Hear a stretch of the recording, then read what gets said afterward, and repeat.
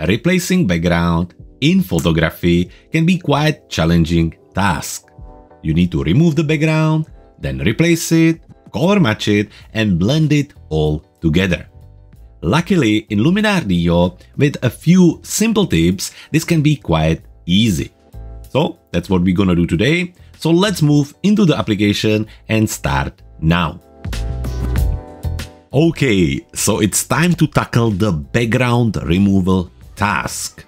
Well, we are already in Luminar NEO, we are in the catalog module, and as often we are starting by looking at our sample files. Now we have the final result, so this is what we're going to be creating, and then we have the actual sample files. We have the backdrop as well as the model, and as always, if you want to follow me along and do the edit on your own computer, jump into the description of this video, follow the link there and download the sample files now. As I said, part of it will be the image with the lady, backdrop, and also folder with an LUT that we will use towards the end for the color grading. Now that is all out of the way, import the image and let's start. So sample file, we have it all selected and we can move it into the edit module. Now talking about the background removal, it's kind of automatic here in Luminar NEO. So what we need to do, we're going to go into our editing toolbar, open the layer properties where we have an option of properties and masking. So let's go into masking, where towards the bottom you will see two options, portrait background and background removal. We're going to go for the portrait background. So let's select it and give it a moment. Now, by doing that, the application will scan the image and prepare automatic mask. So then when you click on remove, it will actually remove the background for us. It only takes a few seconds and here we have the result. It looks quite alright. We have some problem with the transparency over the hair, but other than that, it's not too bad. So how do we adjust this? Well, if you're happy with it, just click on portrait background and go back. But we can fine-tune it by going into the refinements brush.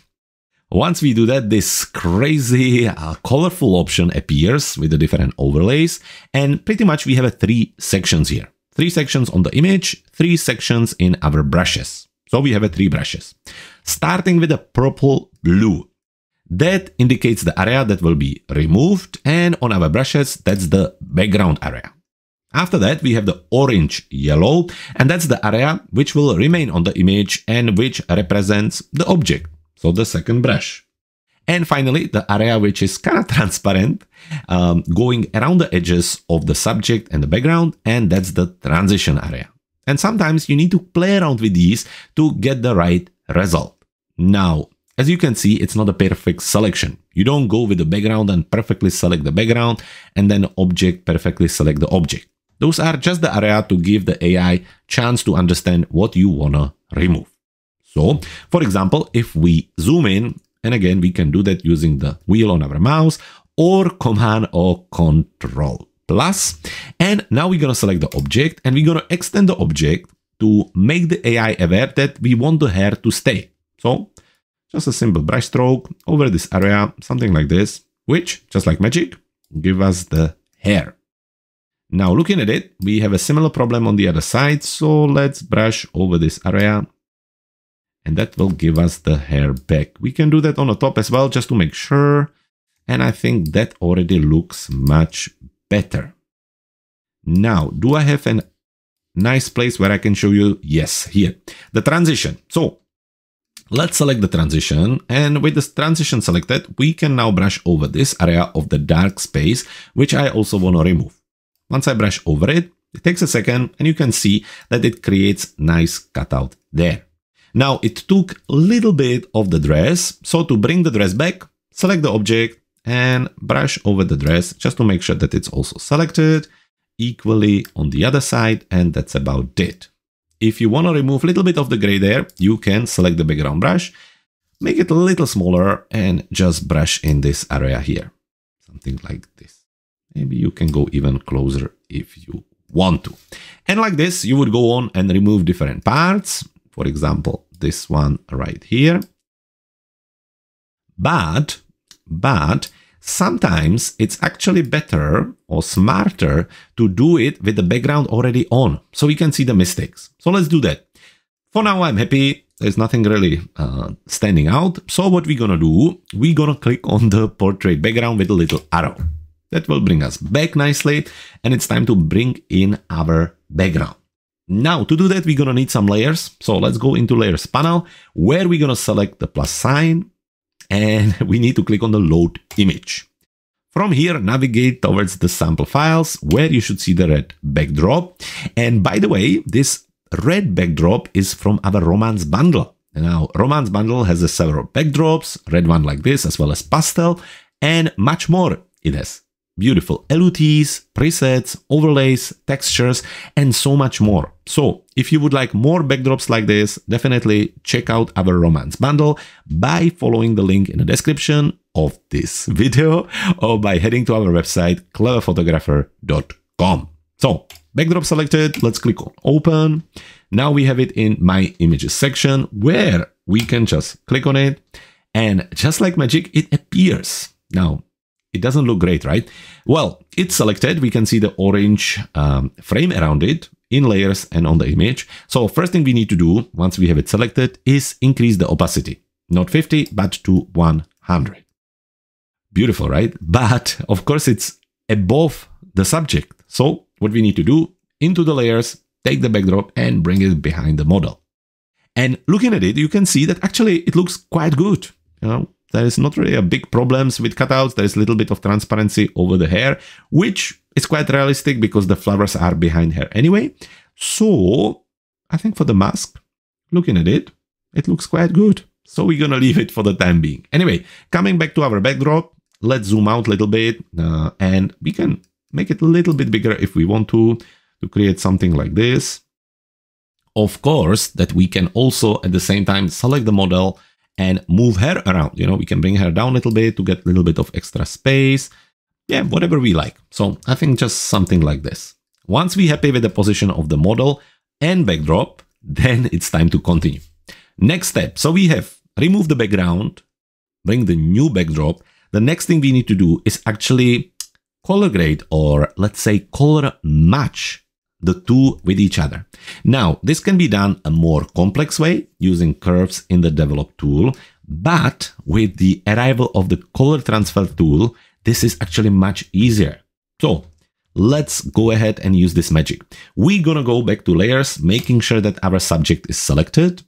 Then navigate into our main editing toolbar, creative section, and somewhere on the top should be color transfer. Click on it to select it. And once you have it open, we need to add a reference image. So how does it work? The color transfer tool copies or transfer the color and luminosity from the reference image on your picture. Which, what we're gonna do, we're gonna take the backdrop as a reference image and apply it to our subject. So for that, we're gonna click on the little library button and click on a plus sign. Again, navigate to our sample files, where we're gonna select our red backdrop. Click on open and give it a moment. What it's gonna do, it's gonna scan the image and match it. Usually the first result isn't great. Yes, it's a little bit darker, but it's a little bit, yeah, I would say too green. So we need to adjust this. How are we gonna do that? Well, the amount slider is on 60. Now we can play around with it. We can bring it down just a little bit, maybe to 50. And then color intensity. We want to bring it down just a little bit. I think it's too strong. So let's go for 70. And more importantly, we want to adjust our luminosity intensity. So by bringing it down, we're going to bring back a little bit of a life into this woman. So let's go for 50. Transition smoothing, we want to leave that on because that works quite well on this image. Default is 75. I would even go for 80. So basically that smooths all the new colors and luminosity. And color smoothing on this case doesn't really make much difference. So let's just leave it on default 30 and we can continue. If you think that the color is still not great, adjust it.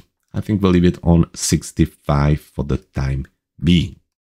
Let's have a quick look before and after. And once we have that adjusted, we can close it. If you're still not 100% sure, I think what it's missing is a little bit of magenta and maybe a touch of warmth. Once we have the subject selected, up to the Essentials tool, Develop tool, and here go into the color. In the color, add touch of warmth and also touch of magenta. So just maybe 1 or 2 on warmth and 10 on our magenta. So that's about that. Now we have the subject, we have the background. Now actually looking at the background, I would just like to make it a little bit more soft. I think it's a little bit too defined. We're missing a little bit of depth. So let's go ahead and select the backdrop. Then navigate to the creative section where we're gonna select the blur tool. In a blur tool, make sure that you on Gaussian and don't go crazy. That just looks not so great. Bring it down. What I like to do is to bring it quite high and then bring it down until I like the result. So for me, actually, I think maybe just somewhere around 4 or 3 is more than enough. Okay, that's our blur. So what have we done? Remove background, replace it, adjust it, color match it, and it's time to make it all work together. Now, every photographer does this little different way, but the way I like to do it is to blend the layers together and then apply a little bit of global adjustments to the image. Something like glow, color grading with LUTs or LUTs, using additional effects or edits, just make it all work together. So let's do that. Now, here in Luminar NEO, we cannot actually merge the layers. So the easiest way to do that is to export the image in the highest possible quality and then bring it back. So let's do that. Right click on the image, going into the export. In the export, navigate wherever you want to save it. I will save it into the location of the sample files. And I quite like to call this mid-edit. It's up to you how you're going to call it, but I'm going to call it mid-edit. Then, of course, into the exporting settings, sharpening on none. We don't want to add any extra sharpening. Keep the size on original, just the way it is. sRGB on color space is the way to go. And on format, we want to go for the highest possible quality, which in this case is the TIFF. Resolution 300 on pixel on inch is more than enough. And when it comes to compression, if you really want to go crazy, go for none. But I like to use the LZW because it just makes the files a little bit smaller. Depth on 16 bits. And as always, don't forget to uncheck the Save Transparency option. With that being done, we can now hit Save and give the application a moment to export the image for us. Now, once it's ready, we can, of course, check if it's available in our film strip, or probably go into catalog, add the photo, and then we can continue. For me, I already have it here, mid-edit, as you can see. So let's take the image and again, bring it into edit module. Once we bring it in, you will notice that now we just have the one layer, and that's what we wanted. So from here, different things we can do. First one is add a little vignette. So into the Essentials tool, vignette, bring down the amount, let's say to somewhere around -45.